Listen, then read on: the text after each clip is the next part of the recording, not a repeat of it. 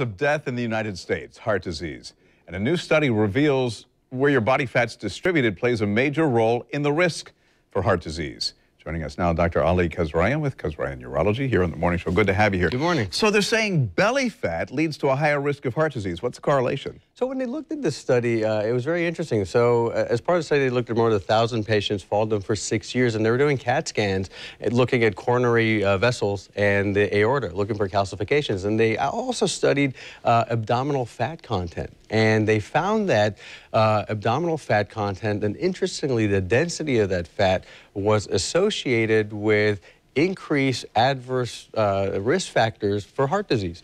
And when they followed these people over time, they found that your subcutaneous fat, what we expect under the skin, in those patients, there was about a 22% increase. And in the abdominal fat content on the inside, which actually for men seems to be where we carry our fat, but for women also, 44% of these patients were women.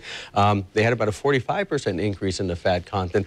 This was associated with an increase in adverse heart risk factors. So the interesting thing here is it has a big difference between the volume of fat and the density of the fat. Yeah, so one thing that was that the authors of this study found interesting as a potential future thing to follow up on is, could fat density play an important correlate with an important thing to follow as a meaningful risk factor for heart disease that we previously didn't put much validity to or didn't know to follow? And basically, from my understanding, each pound of fat that you add increases your risk of developing high blood pressure, metabolic syndrome, high triglycerides, things like that. So that's the important factor. We've known in the past that carrying abdominal girth carries with a number of different factors, a lot of which are those metabolic factors, and you know, the things with increased hyperglycemia, increased blood sugar, increase of you mentioned a triglyceride, but also lowering of HDL, the good cholesterol. All of those are factors that increase your risk of heart disease.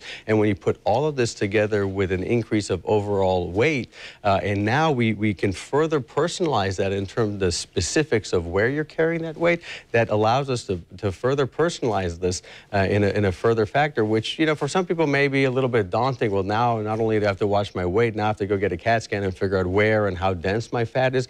But this allows you to have a more personalized conversation with your cardiologist of how to look at things further. But again, this is one study that opens the door for us analyzing and learning things a little bit more precisely to do better. So your BMI is pretty much one of the big telltale signs. Sure. It all begs the questions, you know, and I know from personal experience, belly fat is some of the hardest to get rid of. Absolutely. What are we supposed to do?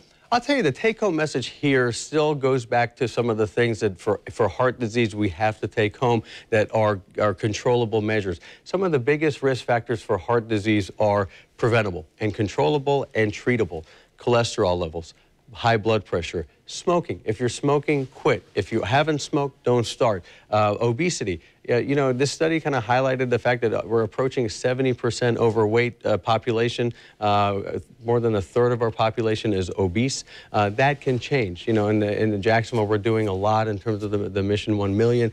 Get on board with that. That's something that can change because lack of physical activity. All of those things are things that we can change, and those things significantly decrease the risk of heart disease, and those are controllable, measurable, and preventable measures that we can do to significantly decrease the risk of heart disease. And know your personal history, know your family history, and engage in a conversation with your primary care physician and your cardiologist to try to change the paradigm and try to lose weight and maintain a healthy diet and maintain a healthy weight, because that's where the beginning of any kind of healthy heart regimen begins. So you've got to be reactive and then proactive. Absolutely. Doc, thanks for being here. Sure. If you missed any of this interview, watch it online at newsforjax.com. Look on the morning show page. Should be posted there about 10:30, 11 o'clock this morning. All right, take